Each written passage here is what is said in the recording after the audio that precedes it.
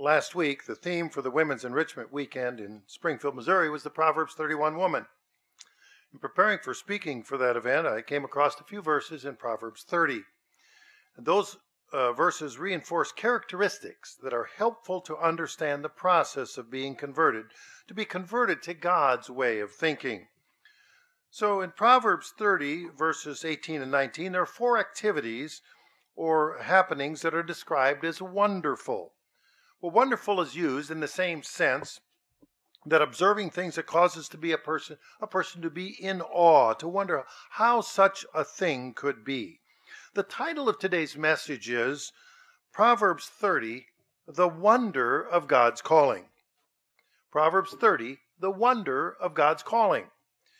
When my wife and I were married, she insisted that I not go to the Grand Canyon of Arizona without her. So even though I drove past the Grand Canyon several times, I didn't stop. Years later, we did have the opportunity then to visit the Grand Canyon together. And we stood on the edge, and I was in awe of the wondrous sight. She wanted to share that sense of wonderment, that sense of awe. Many years before, I'd climbed one of Oregon's Cascade Mountains called the South Sister, and it was near the city of Bend, not far from where there's a feast site. And as I stood on that mountaintop, I was in awe that I could view in every direction. You could see other mountaintops, valleys in the distance, in several directions. It's likely that we've all heard or seen some amazing things that were new and wondrous to us. So let's take a look at Proverbs 30, starting in verse 18. There are three things which are too wonderful for me. Yes, four, which I don't understand.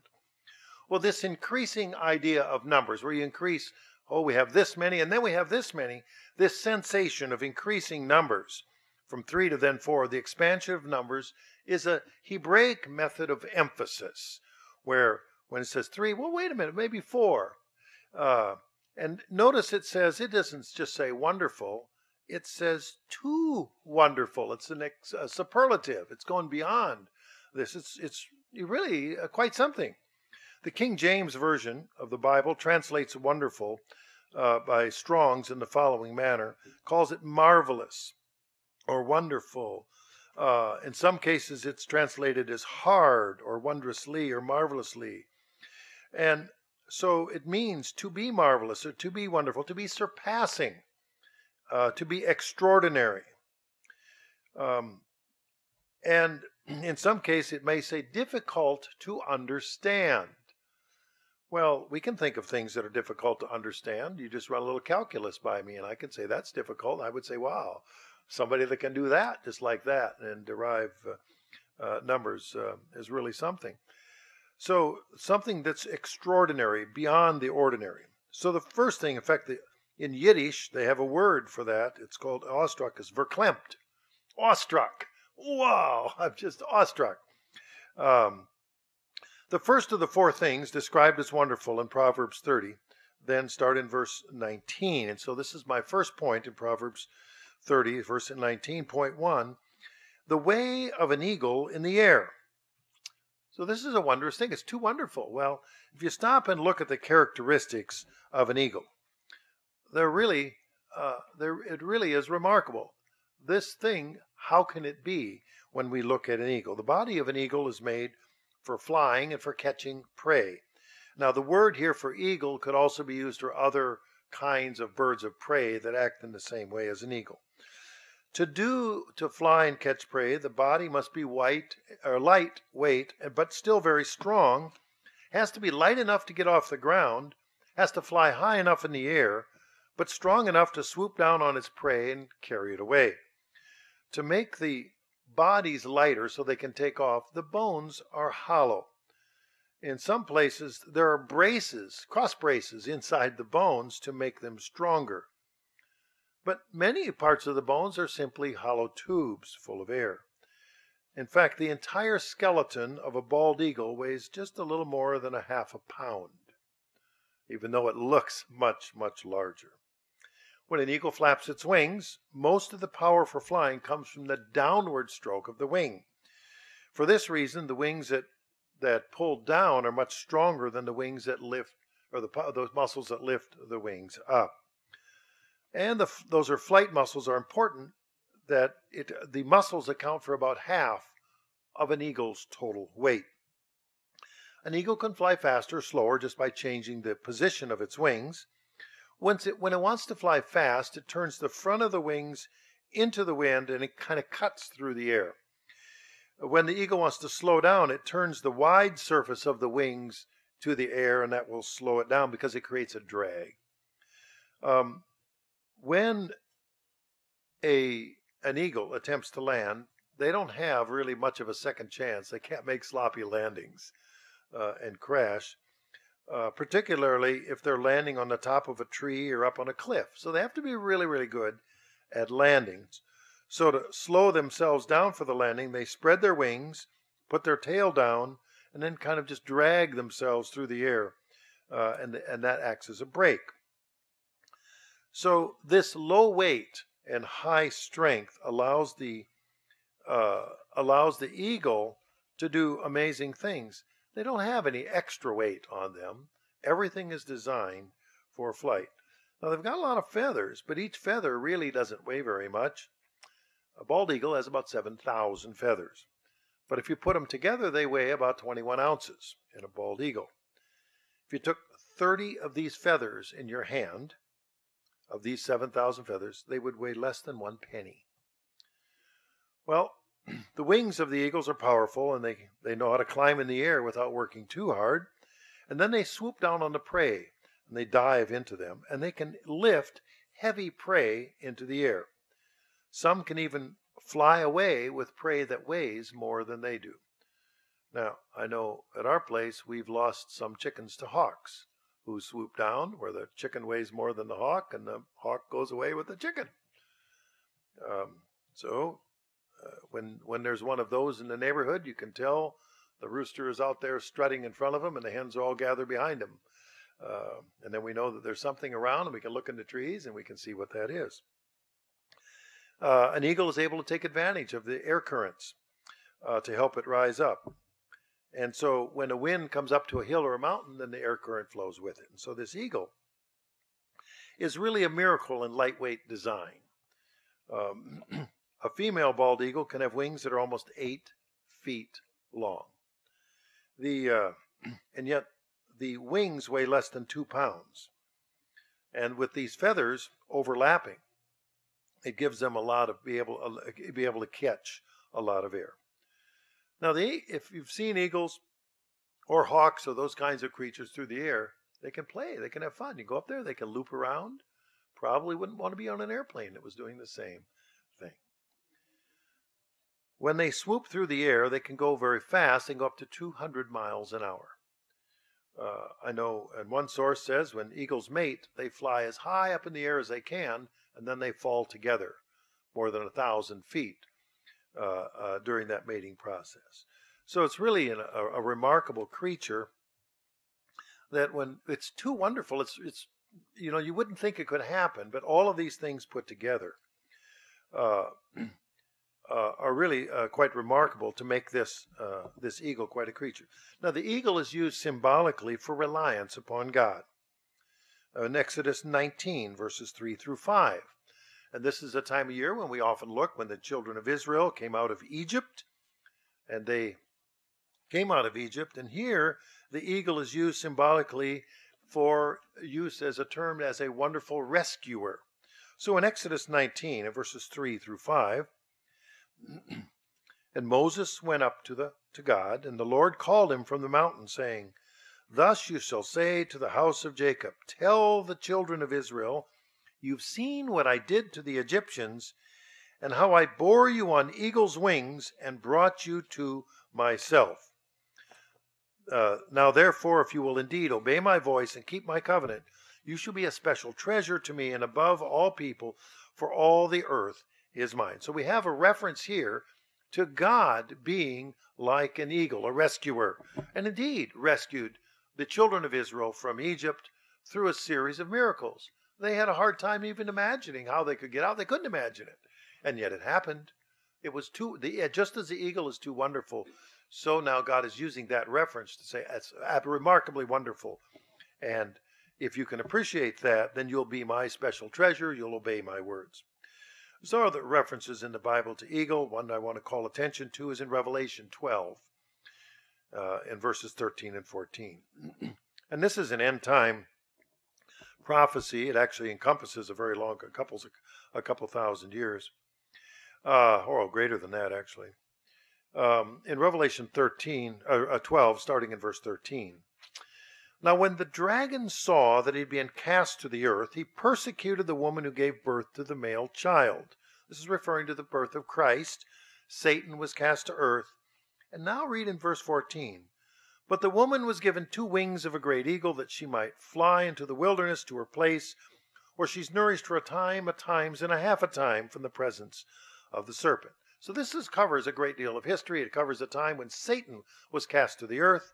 It covers the time of the birth of Christ, who is there to give hope to mankind, the salvation of mankind.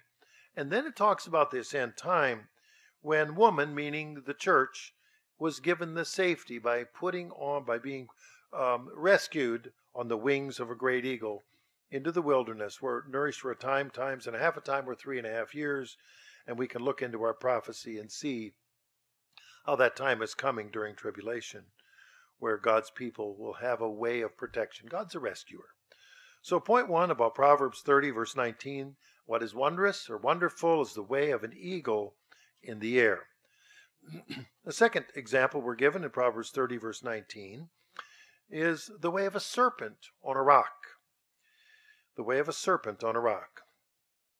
I did a little research on snakes. Really not my favorite subject.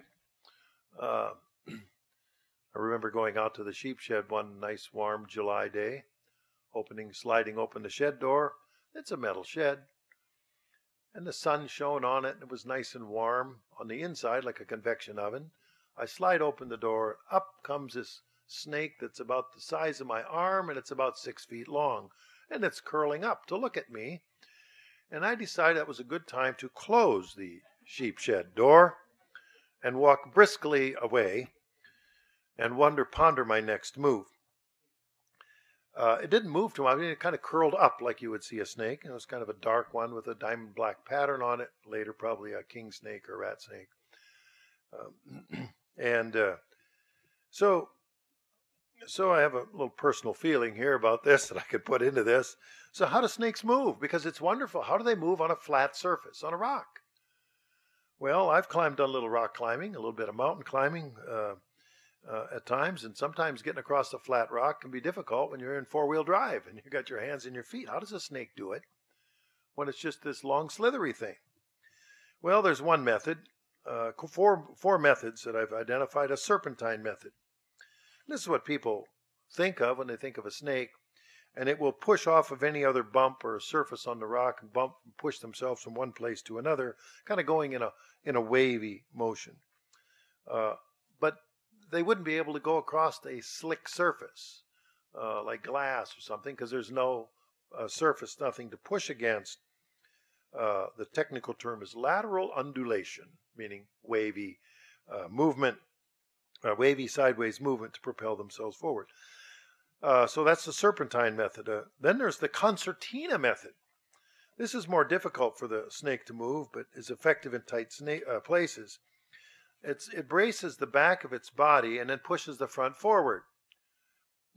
Then it drops the front portion of the body and it straightens up and pulls the back up, sort of like an inchworm. I'm thinking of little kids. When we raise little kids, before they really learn how to walk or even crawl, they flip over from their back to their tummy. And when they flip onto their tummy, and then they push with their hind feet until the butt goes up in the air. The hind feet get a good grip, and then they slides forward. Then they push up with the hind feet until their butt goes in the air again, then they slide forward. Well, that's the concertina method, if you were, like an accordion, squeezing up tight, and then let it out loose. So that's one method that they use. And then there's one that's called, a snake will do what's called sidewinding. It's a difficult motion to describe, but it's used by snakes when they move on loose or slippery surfaces like sand or mud. It's sort of like a snake throws its head forward, and then the rest of the body has to catch up with the head. So it kind of flings itself, catches up, flings itself, catches up. And then the fourth method is what they call rectilinear method. Now, I'd never heard that word before. So, a rectilinear method is slow creeping, straight movement. And this is where the snake uses some of the scales on its belly to grip, and then it pulls itself forward. And then it grips from other scales. It kind of just, I'm thinking like catch and release on Velcro, it just pulls itself forward and pulling itself forward. The Bible references the serpent in a number of cases, and you say, well, how does a serpent move on a rock? Is the verse in verse 19. And in Genesis 3:1 is a reference to serpent, because it's hard to understand, how does a snake get around? Doesn't have any hands, doesn't have any feet, and yet it's still able to do things. In Genesis 3:1, now the serpent was more cunning than any beast of the field which the Lord God had made. That's quite a statement. Very cunning. In other words, very clever. You might say, they got one up on us. They're trying to figure things out ahead of time for what we're doing. Very clever. And of course, in the same verse, the serpent says to the woman, has God indeed said you shall not eat of every tree of the garden? And we know the story where the serpent convinces the woman to go ahead and take of the fruit. We go down in Genesis 3 to verse 13. And the Lord God said to the woman, what is this you've done? And the woman said, the serpent deceived me, and I ate. Well, we've read here that the serpent was more cunning than any beast of the field. And the woman said, it deceived me. I believe her. It did, no doubt, deceive her. Her guard wasn't up. And so the Lord said to the serpent, verse 14, Lord God said to the serpent, because you've done this, you're cursed more than all cattle of every beast in the field. On your belly you shall go, and so forth. And it goes on in verse 15, I'll put enmity between you and the woman, and between your seed and her seed. You shall bruise your head, and you shall bruise his heel. That's a prophecy to Jesus Christ coming, to displace Satan as the god of this world. Then we move ahead to Matthew 7. Move ahead to Matthew 7 and verse 9.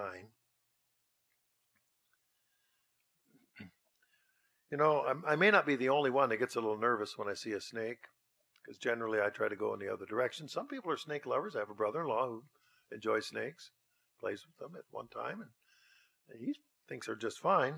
I haven't reached that point yet.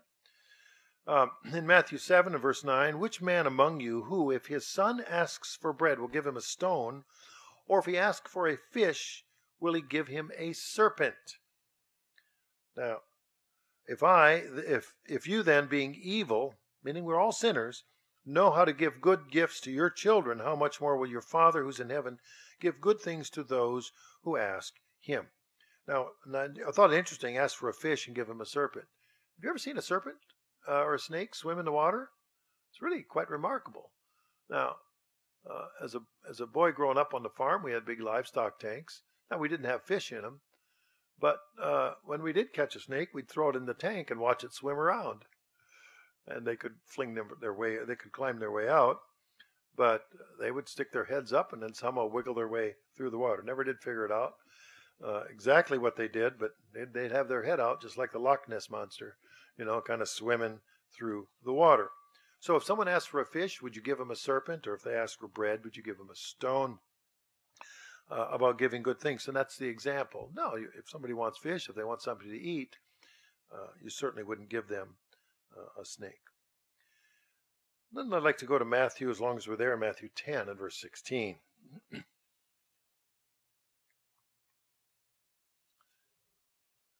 Talks about our Christian life and in our calling.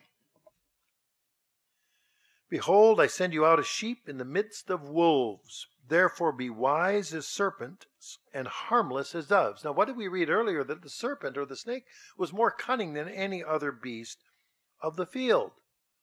So be wise as a serpent. Figure it out. In other words, ask for that kind of ability to make decisions.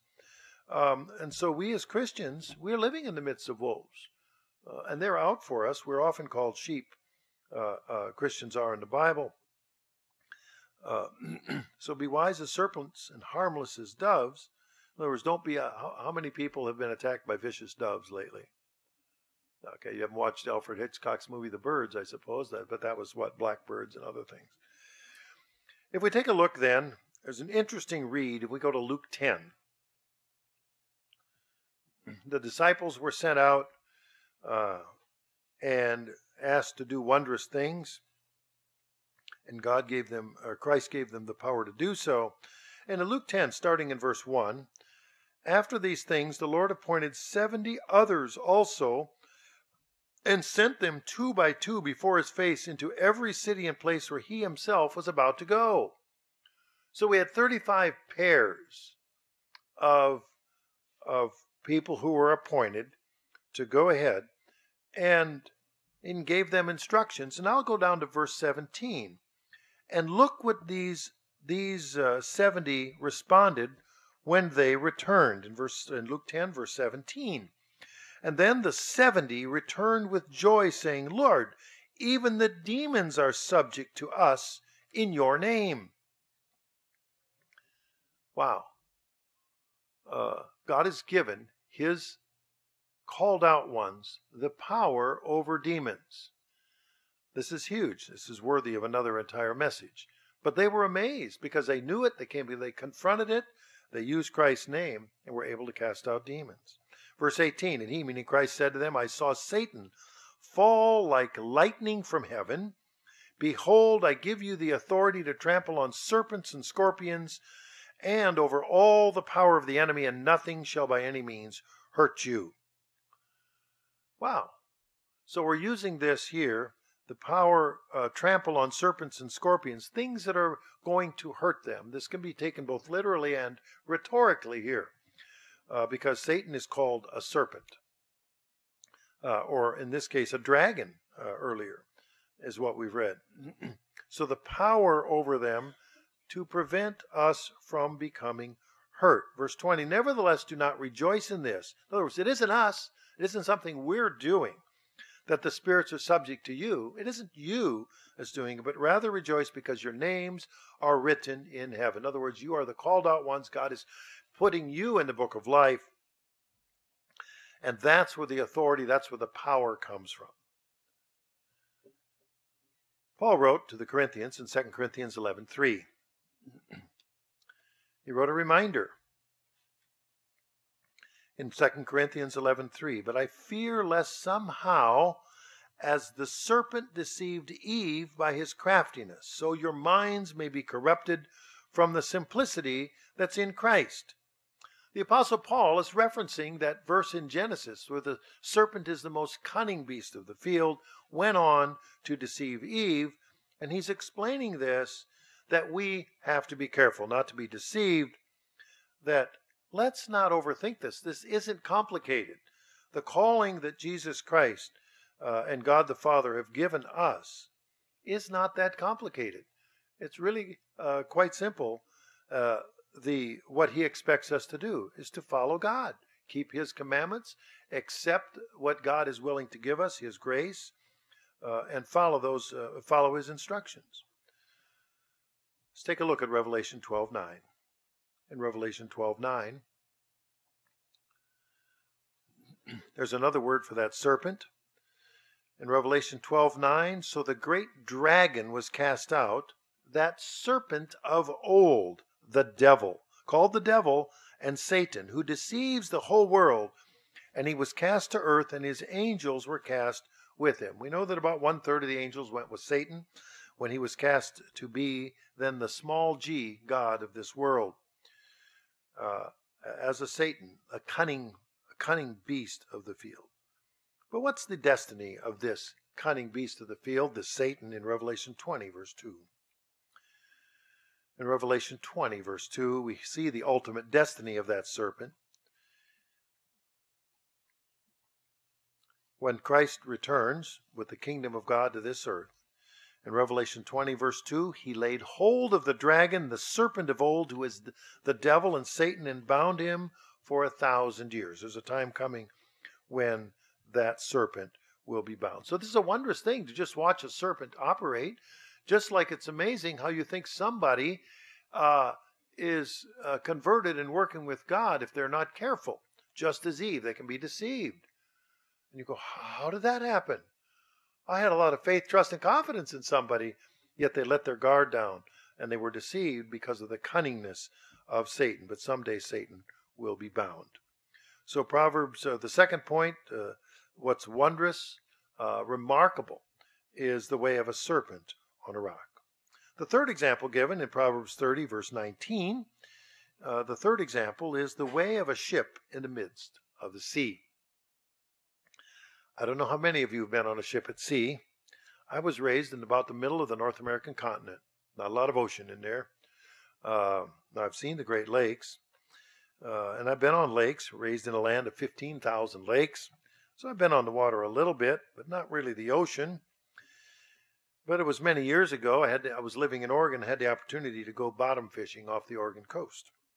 It was a pretty exciting trip. We left in the wee hours of the morning and drove about 3 hours to a little town called Garibaldi Bay. And we boarded a small charter fishing boat, and at dawn we went out to sea. And, we went over the sandbar out into the open ocean, and then it wasn't long before I lost sight of land. And for somebody who's always seen land his entire life, never, ever being where I couldn't see the land, there was just ocean in every direction. The Pacific Ocean was there, and the waves seemed to come from every direction. I'd really lost my sense of direction. If it was up to me, I don't know that we'd ever made it back to land. Just clueless. I didn't know where to go. And after a while, with the waves that were rolling and rocking, it wasn't just forward and back, it was side to side, and sometimes a combination. The closest thing to it was like riding on a bale wagon on the farm, where you've got the rocking motion of the baler squeezing the hay into bales, and then over difficult terrain. So you always stood with your legs apart. My dad said, always stand on a bale wagon like you wet your pants. So kid, did you stand there with your, and I'm thinking, and only later did it occur to me, how would he know how that was? But so to keep your balance, you'd want to stand with your legs apart. So I'm taking the hay bale wagon road, and I'm standing with my legs apart trying to roll with this. But after a while, I wasn't sure which end was up. I kind of dizzy. Several hours later into this, I thought it'd really be best to spend the rest of my time sitting down. And even after I got home, it took about 3 days before my balance and equilibrium had fully returned, because the world continued to move. I'd lay on the floor, and I was falling off the floor. This is not a good feeling. Those of you that have been on ships, you can laugh at me. It's okay. I just know that I was not destined to be a sailor without a lot more training and experience. If we read about King Solomon in 1 Kings 9 and 10, and we read about the amazing things that ships were able to do. And ships, King Solomon was quite an empire, the United Kingdom in Israel at that time. King Solomon, in 1 Kings 9:26, King Solomon built a fleet of ships on the shore of the Red Sea in the land of Edom. In other words, not just a ship, a fleet of ships. What do you need to build ships? Well, you need the raw materials, in that case wood, and you need the craftsmanship, the knowledge of how to do it, and then somebody who is actually able to do it. And if we go to 1 Kings 10 and verse 11, and also the ships of Hiram, which brought gold from Ophir, brought great quantities of almug wood and precious stones from Ophir. In other words, they were gathering things from around the world, things of value. 1 Kings 10:22, for the king had merchant ships at sea with the fleet of Hiram. Once every 3 years, the merchant ships came bringing gold, silver, ivory, and interesting, apes and monkeys, novelties, remarkable things. Notice it says every 3 years. How long does it take to sail around the world? Long time. Magellan's crew did it in about a year. After the end of the medieval time period and the age of exploration, they were able to do that with the Portuguese. They were sailed around. In fact, there's evidence of that. We'll get to that in a minute. The reign of King David was followed by the reign of his son Solomon. So it was somewhere around 1000 BC to around 930 BC, which was almost 1,000 years before the birth of Christ. The ships were known to travel trade routes around the world we know documented about 4,000 years before Christ, because we have all this evidence all over the world of the trade that's occurring. And of course, there was a fellow named, a Norwegian sailor in the 1950s named Thor Heyerdahl.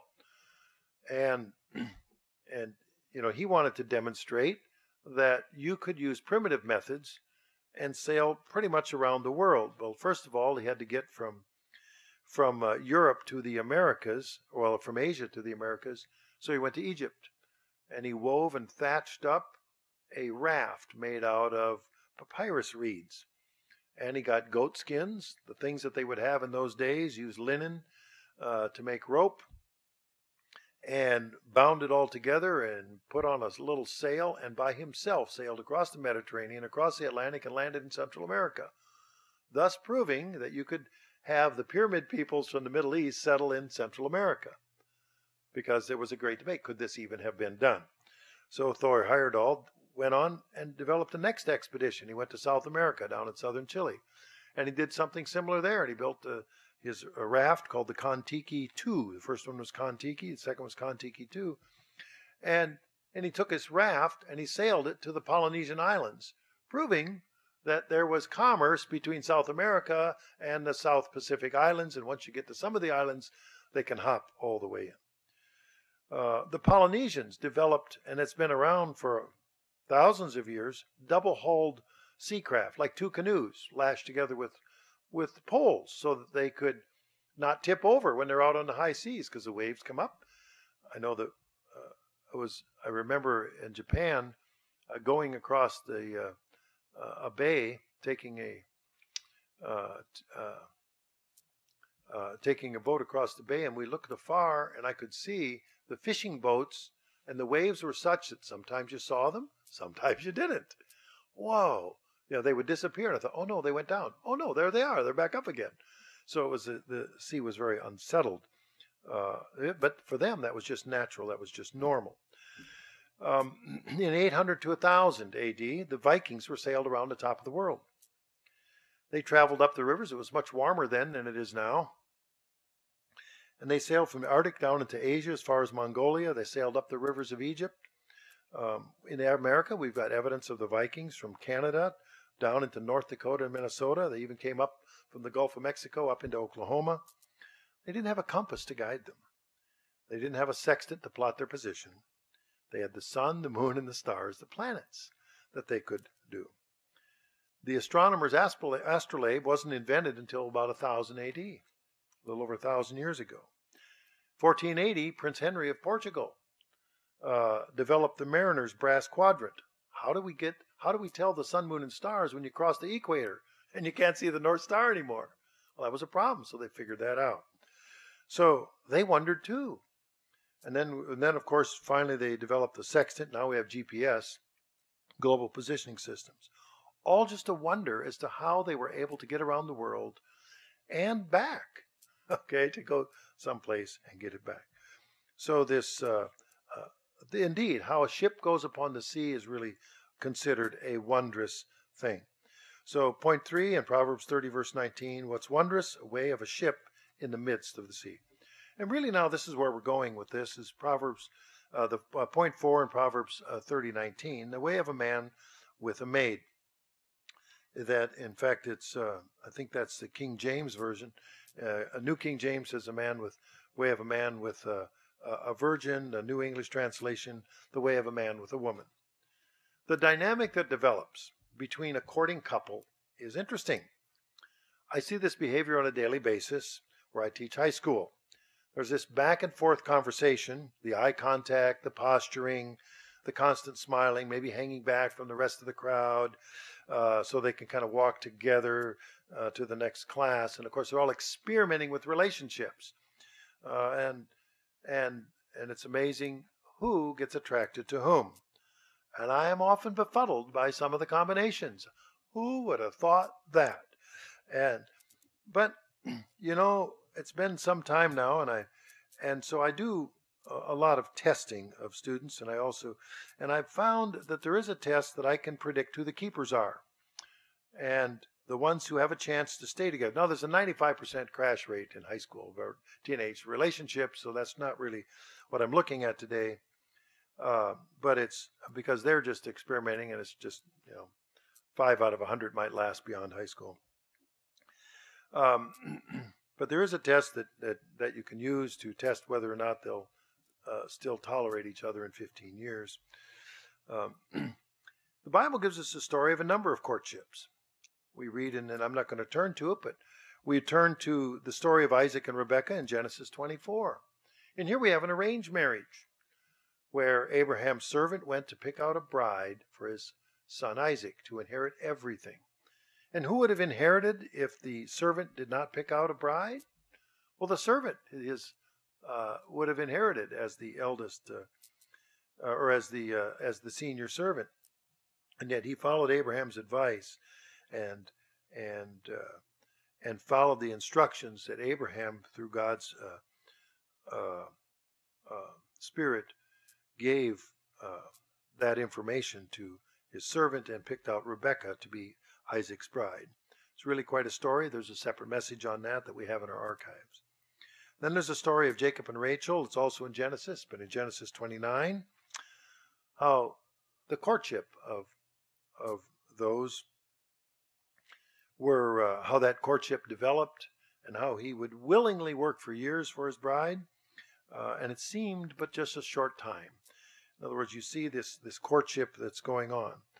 And then we have an entire book of Ruth that tells us about the courtship and the basics and the background and the fulfillment of the courtship between Boaz and Ruth. Well, these courtships are these stories of relationships, of about a man and a woman getting together to be joined. There's a reason for that, and we can see that in Matthew 22.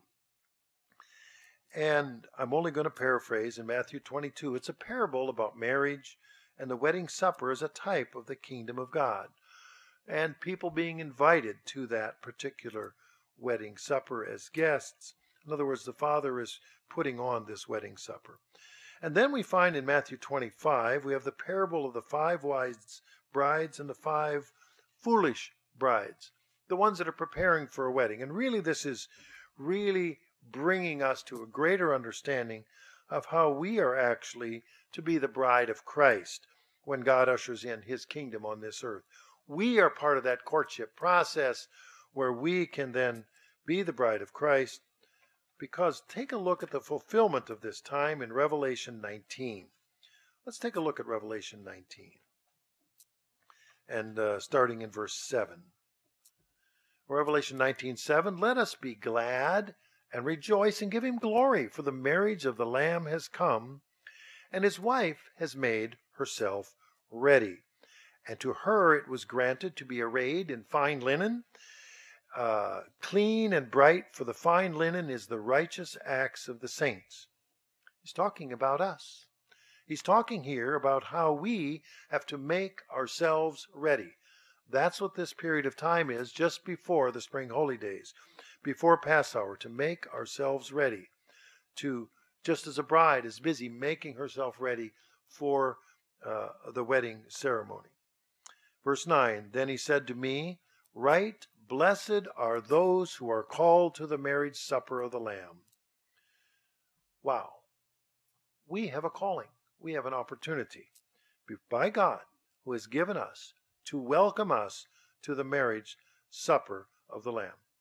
Our sense of wonder, our sense of amazement, our sense of gratitude then should be existing, for we're so thankful that we can be part of that wedding supper, that we can be the bride. But there's also a warning that comes with that. In Revelation 2, starting in verse 1. In Revelation 2 and verse 1. And there's letters to the churches. And in Revelation 2, verse 1, we read this letter to the Ephesians. To the angel of the church of Ephesus write, these things says he who holds the 7 stars in his right hand, who walks in the midst of the 7 gold lampstands. I know your works, your labor, your patience, and that you cannot bear those who are evil. And you've tested those who say they are apostles and are not, and have found them liars. And you've persevered and have patience and have labored for my name's sake and not become weary. Wouldn't it be wonderful if God would say that about us? Each one of those things. I know your works. I know your labor, your work, your patience, that you can't bear those that are evil. You want to put that away from you. You've tested those who say they're apostles and aren't and found them to be liars. Have you persevered? Have you had patience? Labored for my name's sake and not become weary? What a wonderful, wonderful compliment if each of us could bring that to ourselves and do our best to be worthy of that. And then it gives us this warning in this letter to the church at Ephesus. Verse 4, nevertheless, I have this against you, you've left your first love. Remember, therefore, from where you have fallen, repent and do the first works, or else I will come to you quickly and remove your lampstand from its place, unless you repent. But this you have, that you hate the deeds of the Nicolaitans, which I also hate. Verse 7, he who has an ear, let him hear what the Spirit says to the churches. To him who overcomes, I will give to eat from the tree of life, which is in the midst of the paradise of God. So while we all have this opportunity, this calling from God, we have to be grateful for that calling and do as the Ephesians did, and then be careful to not wander away from our first love. What was our real focus about? What should we be focused on, and not doing it because it's just a habit and not because it's in our heart. So point 4, the summary of point 4 in Proverbs 30:19, in the way of a man with a maid. Really remarkable sense. And if we take a look, and let's just read this whole thing through now in Proverbs 30:18 and 19. There are 3 things which are too wonderful for me, yes, 4 which I don't understand.